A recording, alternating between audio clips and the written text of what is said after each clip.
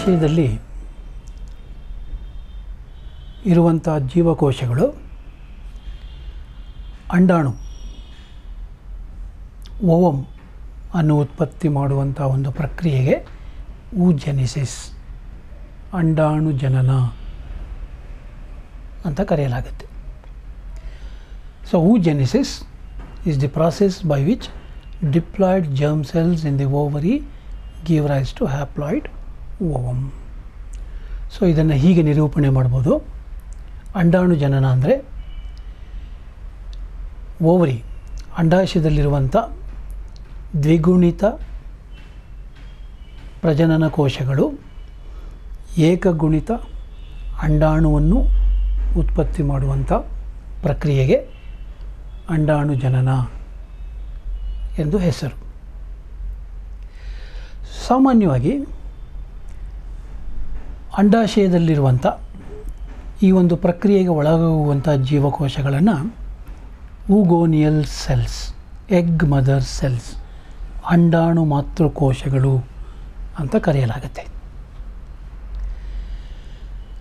ಬಹುತೇಕ ಉನ್ನತ ಪ್ರಾಣಿಗಳಲ್ಲಿ ಈ ಅಂಡಾಣು ಜನನ ಹೇಗೆ ನಡೆಯುತ್ತೆ ಅನ್ನೋದನ್ನು ಮೊದಲು ತಿಳ್ಕೊಂಡು ನಂತರ ಇದಕ್ಕೂ ಮತ್ತು ಮಾನವರಲ್ಲಿ ಇರುವಂಥ oogenesisಗೂ ಇರುವ ವ್ಯತ್ಯಾಸವನ್ನು ನೋಡೋಣ.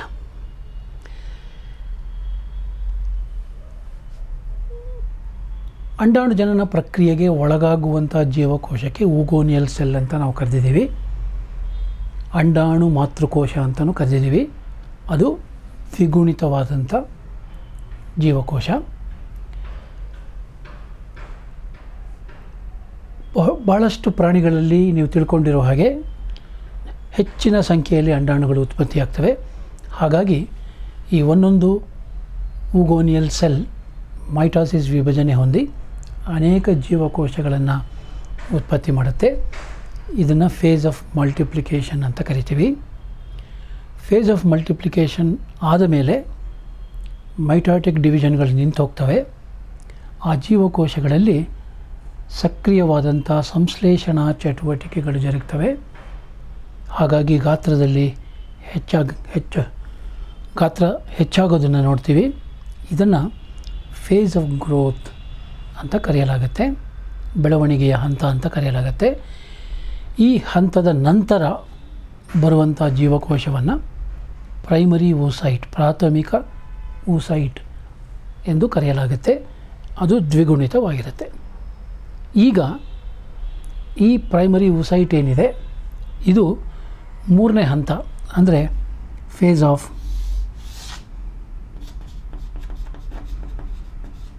ಮ್ಯಾಚುರೇಷನ್.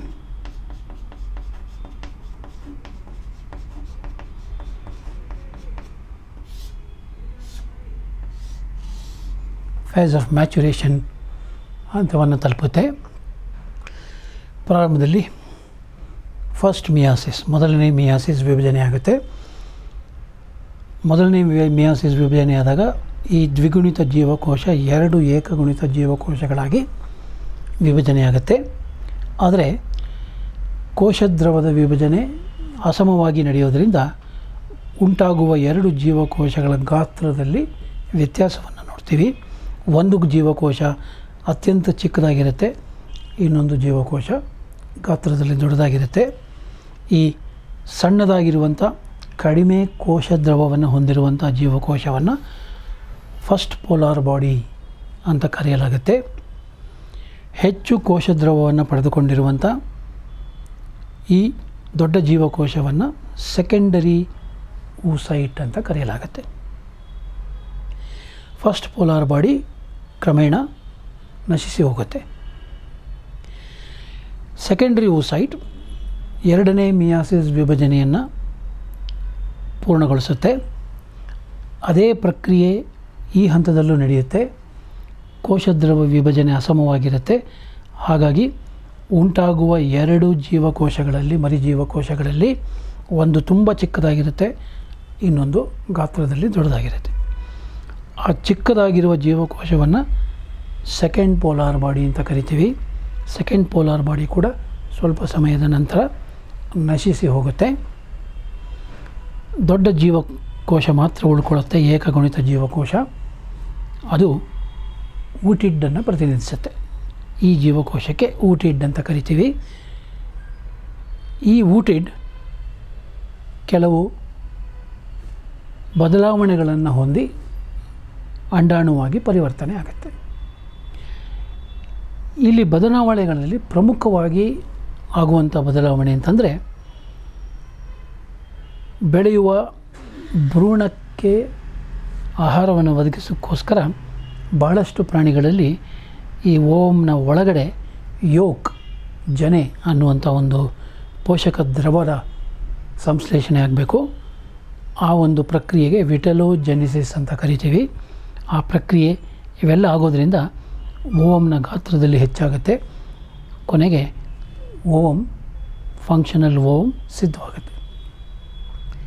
ಈ ಪ್ರಕ್ರಿಯೆಗಳನ್ನು ಸೇರಿಸಿ ಫೇಸ್ ಆಫ್ ಮ್ಯಾಚುರೇಷನ್ ಅಂತ ಕರಿತೀವಿ. ಒಂದು ಪ್ರಮುಖ ವ್ಯತ್ಯಾಸವನ್ನು ನೀವಿಲ್ಲಿ ಸ್ಪರ್ಮ್ಯಾಟೋಜೆನಿಸಿಸ್ಗೂ ಓಜೆನಿಸಿಸ್ಗೂ ಗಮನಿಸ್ತಾ ಇದ್ದೀರಾ.